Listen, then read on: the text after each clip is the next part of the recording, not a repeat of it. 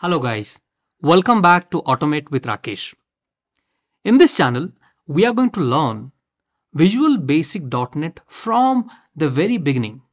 Let's say you are one who do not have got prior coding experience and you need someone who can teach you from very basics, from the scratch, and teaching you very slowly and letting you know all the small things at one at a time so that your learning journey becomes easy.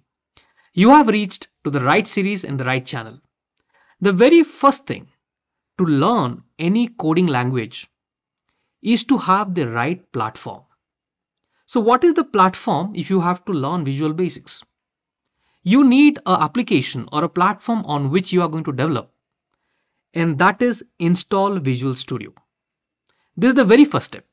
And remember, in this series, we are going to start for the beginners who do not have experience, the coding experience you do not have. You would like to learn everything from the scratch. This is the series we are going to start from the very beginners level. We'll move on to intermediate and then advanced level, like level 0, level 1, level 2, and up to the advanced level we are going to learn. So this is the right channel that you have reached. Let's get started and start our very first step of installing the Visual Studio, which is the platform or the environment or the application that you need to start your coding. So let's get started. Go to your browser and type Microsoft Visual Studio, and this is going to give you a link which is from visualstudio.microsoft.com. Click on this link. In this link, you find something called Downloads. Click on Downloads. And here you can see Visual Studio 2022. Based on the time that you are going to open this link, you might see a higher version. That's fine. Just go ahead and click on this. Now, once you have this Visual Studio 2022, there are actually multiple versions available. Starting from the community, and then you have professional, and then you have enterprise. This comes with a free trial, but this one is completely free for you to start your learning journey. So I would recommend you to go with the community edition. I'm going to click on free download. Wait for a few seconds. And your download should begin automatically. You can see the download has started. Once the download is complete, you would find Visual Studio setup.exe. It is quite a small MB download at the beginning. All you do, simply click on this. Now you might get a prompt which says user account control. If you get it, simply hit on yes. And this is what you would see. Visual Studio installer. I'm going to minimize everything so that we just focus on this. Visual Studio installer, before you get started, we need to set up few things so that you can configure your installation. All you do, hit on the continue button here. Just wait. What it does is, first it is trying to download the entire file that is required for you to install, and then it will start the installation. Okay, it has downloaded. Now just wait for a few seconds. This is the installer. Okay, what exactly it is downloading? It is downloading the installer.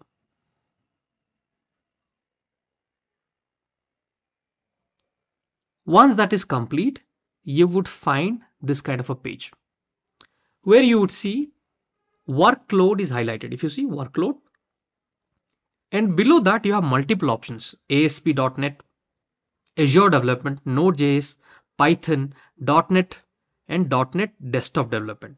So here for Visual Basic, you would be selecting this particular checkbox. Okay, .NET Desktop, and this itself is around 6.92 GB. For example, if I select this, you can see the GB is increasing.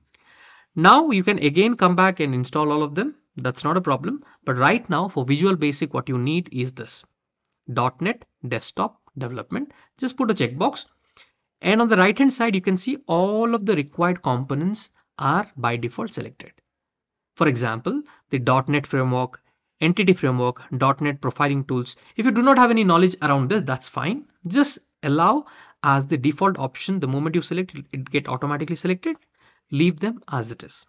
Okay, now you can see it is like 7.2 GB. Again, let me uncheck it.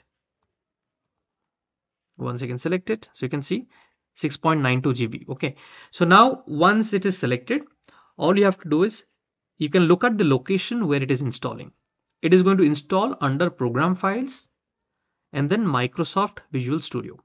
I will leave it as it is. In case you are interested, you can click and change the location as well.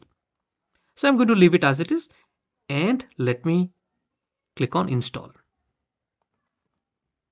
There are two options. Just click on install. Now this is going to take a lot of time. It depends on your internet speed. It is going to download almost like 6 GB, 7 GB data it is going to download.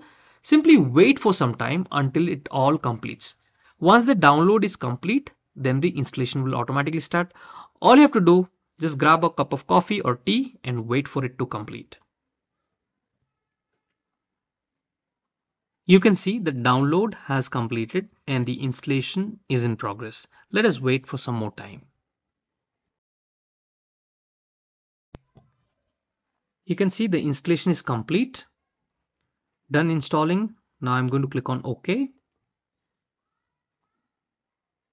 And here you have the option to launch. I'm going to click on launch.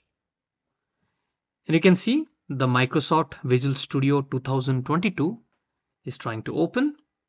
It might ask you to sign in. You can do that, or also you can skip for now. I'm going to quickly sign in. To sign in, you might require a Microsoft or Outlook email account. If you do not have, you can just skip that.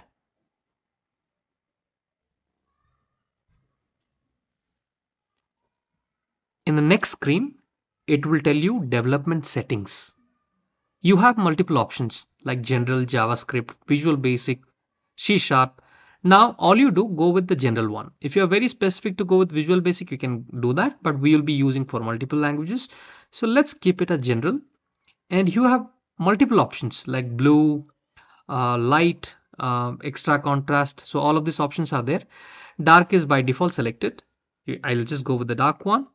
And I'm going to click on Start Visual Studio.